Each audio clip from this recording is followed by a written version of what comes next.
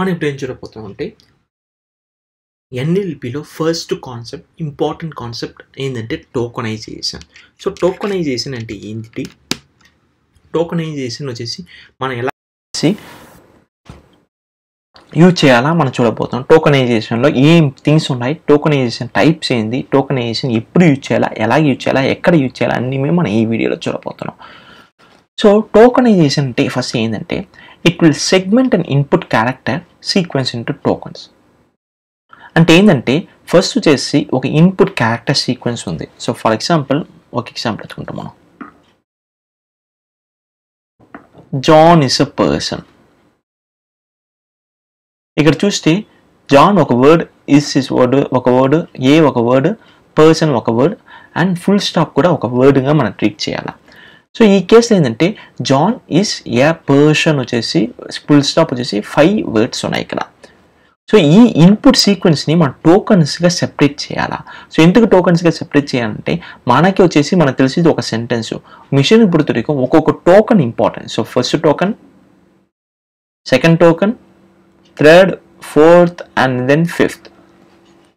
So ఒక్కొక్క టోకన్గా machine వచ్చేసి understand చేసుకుంటూ వస్తుంది. సో దీనికి మనం ఏం చేయాలంటే ఈ సెంటెన్స్లో ఉన్న సీక్వెన్స్ ఆఫ్ క్యారెక్టర్స్ని మనం టోకన్గా డివైడ్ చేయాలా.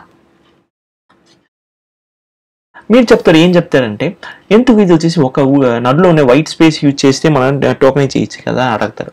కానీ పర్సన్కి ఫుల్ స్టాప్కి నడులో వైట్ స్పేస్ ఉండదు.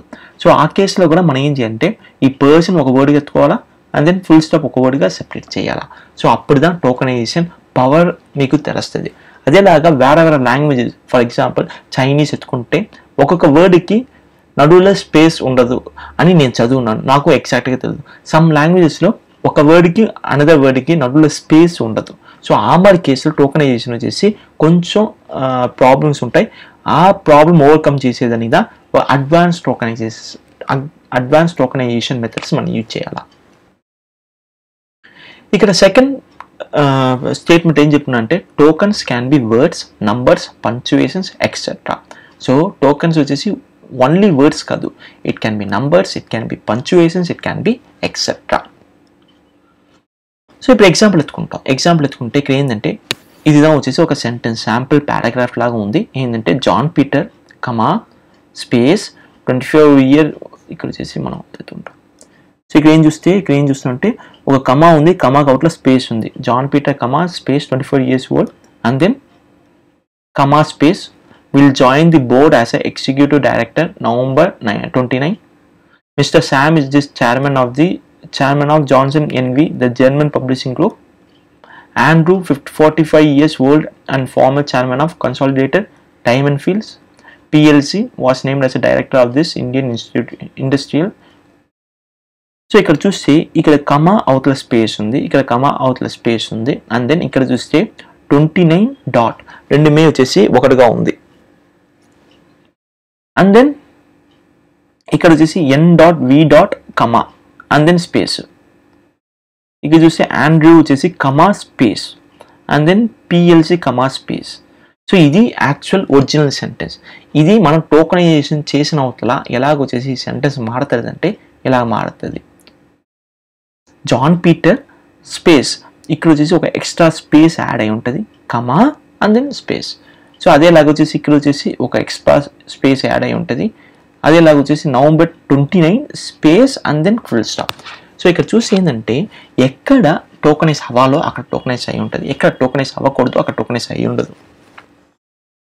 ఫర్ ఎగ్జాంపుల్ ఇక్కడ నవంబర్ డాట్, ఇక్కడ నవంబర్ డాట్, ఇక్కడ వచ్చేసి ఈ డాట్ వచ్చేసి tokenise which means extra space up and అయి ఉంటుంది. సో టోకనైజర్ వచ్చేసి ఏం చేస్తారంటే ఎక్కడ టోకనైజ్ చేయాలా ఎక్కడ వచ్చేసి టోకనైజ్ చేయకూడదని ఈ టోకనైజర్లో మనం ట్రైన్ చేయొచ్చు.